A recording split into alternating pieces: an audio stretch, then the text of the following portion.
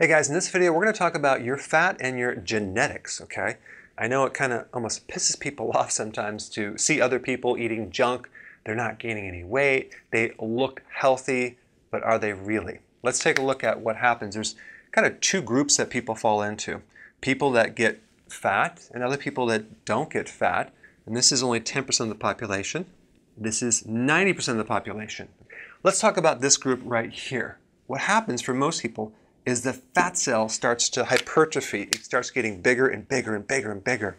It can increase by volume by 8,000%.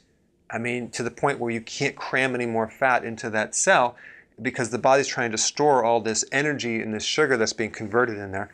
And with this particular person, they have inflammation, they have immune reactions, they have cellular death, and they always have insulin resistance. That's the common thread. And they have massive amounts of high insulin 24/7. The fat will first go in the subcutaneous, right below the skin. Then it goes in the viscera around the organs. And now it's going to start spilling off into the liver, the muscles, the pancreas, and the blood vessels. And they have all sorts of problems. This is typical for the majority of the population. Now, when we get to the 10% of the population who has a different genetics, they don't necessarily show visibly on the outside at first. They're not getting fat because instead of the fat cells expanding, they're getting shooting off multiple fat cells. It's called hyperplasia. They don't initially get inflammation. They don't initially get insulin resistance because they're just making some new fat cells. They're kind of gaining a little weight, but it's not really showing on the outside. And rarely do they get subcutaneous fat, okay? Their stomach might start bulging out more like protruded, kind of like they might even have definition and look lean, but their stomach is kind of swollen because they're getting a lot of visceral fat. They're getting fat that's spilling off into the liver, eventually the muscles and the organs as well.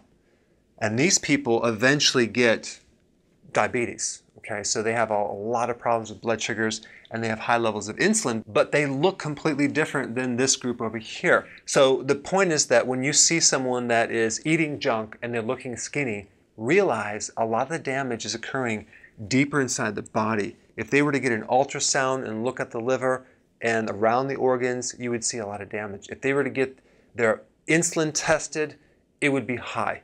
Okay, but not initially, but over time it would be. Because I just wanted to clear up the difference between these two categories because a lot of people kind of get discouraged because they see some people getting away with it, but they're not really getting away with it. All right? All right, see you in the next video. Hey guys, a lot of you already have my book, some of you don't, but this new edition called the New Body Type Guide is an upgrade from my last edition called the 7 Principles of Fat Burning. It has 156 images, 378 pages, full glossary. I talk about keto, intermittent fasting, the body types in detail. I have a new stress chapter. I'm going to show you exactly what to eat and a comprehensive FAQ. I put a link down below. Check it out.